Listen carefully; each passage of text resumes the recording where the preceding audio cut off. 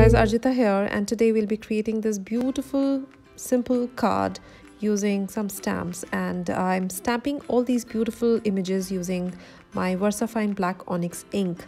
I love this ink because it gives us the most crisp and sharp images, and that's what I wanted for this project. Once all the images are stamped and dry, I used my sharp pair of scissors to cut them, and we will assemble this cluster on top of a beautiful background. So this is a nice idea for those people who don't enjoy coloring. They can keep their images black and white. So next we had to create the background, and for that I used the gray flannel ink and a lot of water. I am just using a thick broad water brush to paint the entire background.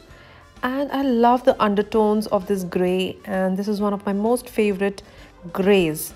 So once this is dry, I will add another layer using my Brilliance ink in beige and adding it here and there initially, and then I'll be going directly with the ink pad on top of this.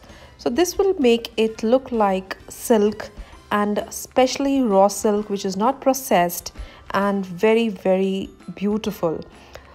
So the gray is going to give it the grain, and the Brilliance ink is going to make it beautiful, and the sheen is just gorgeous. So now you can see that I'm going on top with the ink pad directly, and this is the way I wanted my project to look.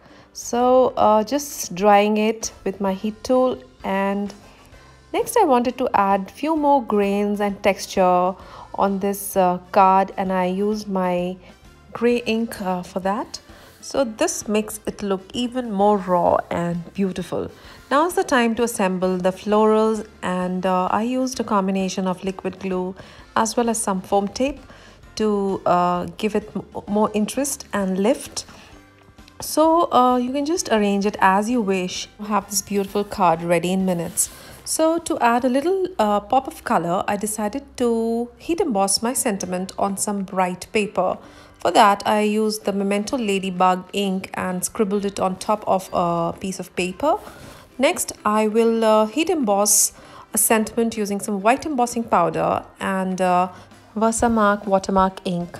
So I'm using my Misti for this, and this makes it very, very easy and simple. You can easily do it with a acrylic block as well. So just use the ink and some white embossing powder.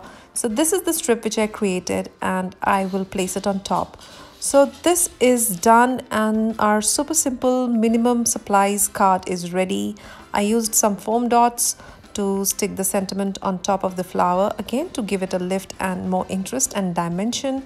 So I hope you liked this video, and if you did, please give this technique a try, and do share what you create with us.